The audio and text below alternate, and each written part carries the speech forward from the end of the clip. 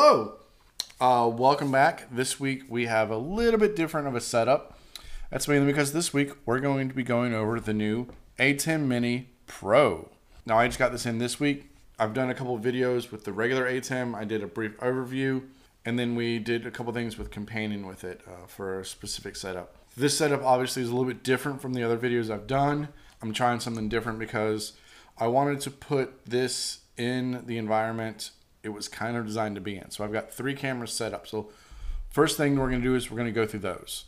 I've got my main Sony camera that I use for all of my records. I have a brand new GoPro 7 for kind of a side cut shot. I have an inexpensive Canon Handycam type setup as well. And my last input is my computer running the control software. So real quick overview of the physical switcher itself. It's mostly the exact same thing that we saw with the regular ATEM Mini. The I/O ports on the back are exactly identical. They did rotate the Ethernet port 180 degrees for some reason, but most of the front of this is exactly the same. They did give us a couple extra buttons. They gave us all these buttons right here. We have a 1-button start for record and a stop, a 1-button start for a stream as well as a stop. Then we have these 6 buttons which control our HDMI output. Now I've got the HDMI output plugged up to this monitor right here, and that has my multi-view on it right now, but I can control it with any of my inputs, my program outs, whatever that may be, or my multi-view. This feature is something that a lot of people asked for, and they went ahead and put it in. I think this is kind of one of the defining features of this model, more so than some of the other stuff. You have your preview and your program, camera 1, camera 2, camera 3, camera 4, or in this case, laptop. You have your media pool, whatever is activated in your media pool, your streaming information, your record information, and like I said, you can do 2 different record devices. You also see all of your audio, and since I've got a bunch of different cameras, all the microphones are on, so that's why you see so many different meters bouncing up and down, but I only have the mic on the back of this plugged in. So when you are streaming, this says on air. If it's flashing, it's connecting. If it's solid red, then you are actually streaming. It'll show you your bit rate and your cache. It does a cache. That way, if you drop or you have any problems with your stream, it will cache those, and then everyone watching on the other end, once it reconnects, they just catch back up unless it fills up. It doesn't tell you how long or how many frames it's doing. It gives you a percentage, which is kind of weird. I don't know. And it'll just get too full. And so I'm not certain what happens on the other end of that. And because this really hones in that this is for a multiple camera shoot so that the camera person can see their cameras. This will make running multiple pan tilt zooms or robocams very easily. You can put your PTZ controller next to this. This obviously doesn't take up a lot of space. Give yourself a small multi-view and you're ready to go. You still have your scalers built in, so you don't have to spend time trying to figure out which resolution, bitrate all of your cameras are coming out of. Along with the record button and the stream button on the front of this, you also have it in the software.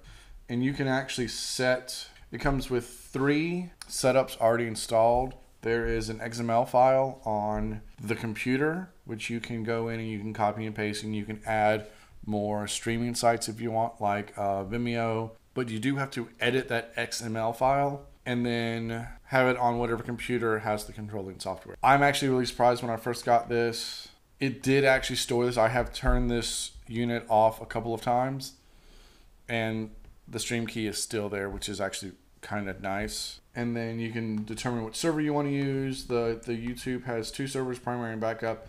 Facebook has just 1 server, and Twitch has a whole bunch.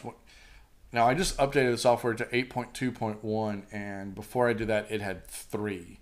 So now it's got a healthy amount, including several from the US. Below that, does not matter which service you pick. Oh, there we go.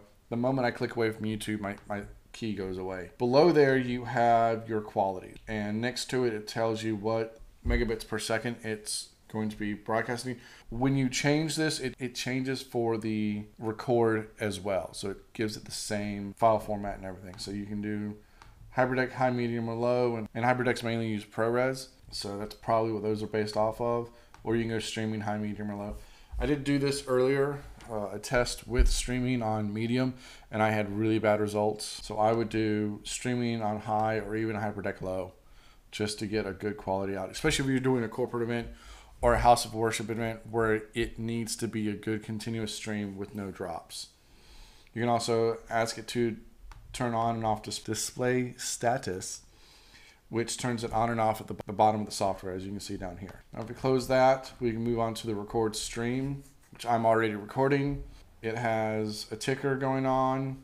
If I had another record device, I could switch between them really easily. And I want to go over real quick what I'm recording to, because you come out of the USB-C. I'm going to a USB-C kind of shuttle, which has a lot of things on it. And from there, I plugged up just a regular USB hard drive. So it's kind of unorthodox, but it reads it and it records. You can, if you have a USB-C thumb drive or one of these guys, which is regular USB and then USB-C on the other side, you can plug this straight into the back. You're not going to get as much recording time, but you can plug it straight into the back and be good. So we can capture a still just like we can from this menu, and then time code, and time code is set to my time of day. So the biggest thing is this is twice the price of a regular ATEM Mini. You can, in the way math works, that means you can buy 2 of those for 1 of these. In my kind of opinion, my little gut feeling is that this is what they wanted, and they didn't finish it in time, and they wanted to push everything to market before the end of last year. So what they did is they scrapped a couple features, sent it to market, made a lower price point, and got it out there. And then they finished it and then released this. If you're running multiple cameras, you want this model as opposed to the regular model because of the multi-view. You're still looking at a video switcher that only costs $600. I'm just having a hard time making this video, and I don't know why. I think it's because I don't really love this thing. I'm glad I bought it. Oh, by the way, I bought this. This is not a paid advertisement. This is not a paid review. I think for where the other one was really good for breakout rooms, but when you're at double the price, I mean, the features that you're using, even if you're streaming, on some level, you're going to need a computer sitting next to you anyway. I think it's more underwhelming than anything else. Like, I was expecting to get something in that just, like, I looked at it and it read my mind and it did all of those things, and I didn't have to, program it and all this stuff, because there's still a lot of programming you need to do. If you don't have a Stream Deck with the companion app, then you have to make macros, which is fine, but there's no buttons on here for macros. So again, I need to figure out a way to do macros on the software, or maybe I just do all my macros on my Stream Deck and call it a day. I thought this would be way more self-sufficient, and it's not. I think at the end of the day, after playing with the regular version as well as this, $600 for this, I'm being left, and I'm just wanting. Can Barco make one of these? That'd be really cool. Can Analog Way make one of these? That'd be really cool too. I would love to see an Analog Way version of this, maybe a little bit bigger, because it's Analog Way and it's or Barco. I did see that there's a company called Epion that makes a mini system as well. Theirs is $2,000. Now, granted, if Barco made one, it'd probably be $30,000 because it's Barco.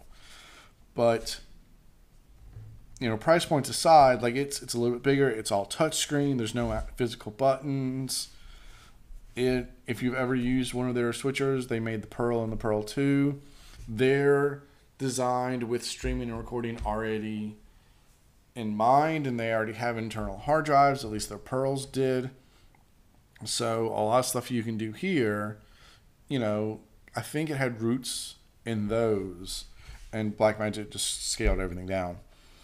This is this week's video. I hope you enjoyed it. It's a little bit different. I kind of went at it with a little bit less of a script than I normally do as well, just because I had a hard time kind of figuring out whether or not I like this thing, and I think the jury's still out. Thanks for watching to the end. If you made it this long, please hit the like button, hit the subscribe button, turn on the bell if you want to get notifications. I'm trying to push stuff out every week. If there's anything specific you guys want me to cover, if there's anything that's companion based, if there's anything BlackMagic based, I work for a company that owns a lot of BlackMagic stuff, so I can run through some different BlackMagic scenarios.